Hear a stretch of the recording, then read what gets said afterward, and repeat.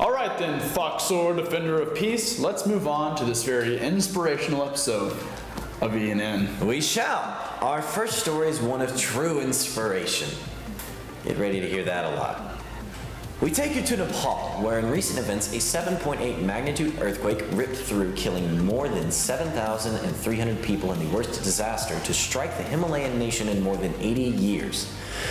The most miraculous part of this all is one story of a 100-year-old farmer Phunchu Tamang, who survived 7 days, yes, a full week before he was medevaced to a relief center. He has survived 3 of the largest earthquakes in Nepal's history, always coming out unscathed. Now, Dakota, that is just truly amazing. Foxor. Whatever. Moving on to the next story for you guys. This one comes from a very determined son who knew absolutely no limits and would not rest until his father's prized possession was returned.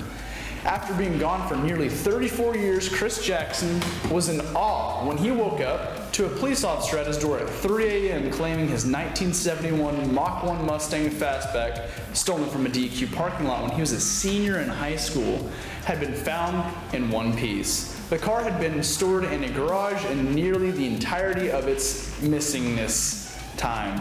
Isn't that cool, Dakota? You know, I don't know anything about cars, but if it has the word Mach in it, I bet it goes fast. You know what a Mach is, right? That's like... Mach 1 is breaking the sound barrier.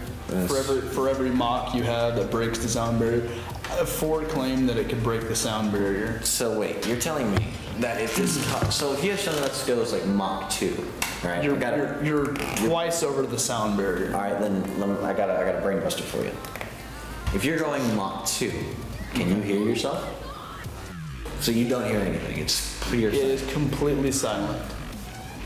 Then what do you do if, say, you're in a jet? Like a jet that goes Mach 2 or Mach 3. Like, that's a thing. There are jets that can go Mach 4 and Mach 5. Well, how do they can't hear anything, right? They cannot hear anything now. Then how do they know someone's following them?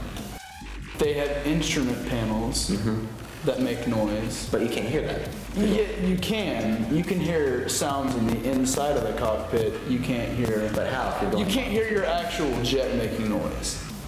Does that make sense? You can't... So you're sitting in pure silence. You can't hear...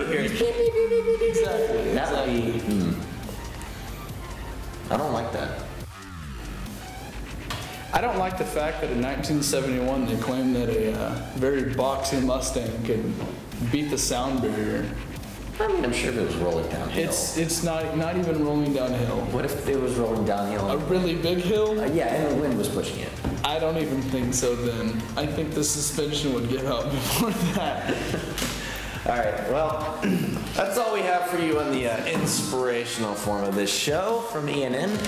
We will see you here next week. You're probably not even watching by this point, whatever. But yeah, we'll see you back in about a week, maybe 2, depending on if we get around to the show or not. My name's Grayson.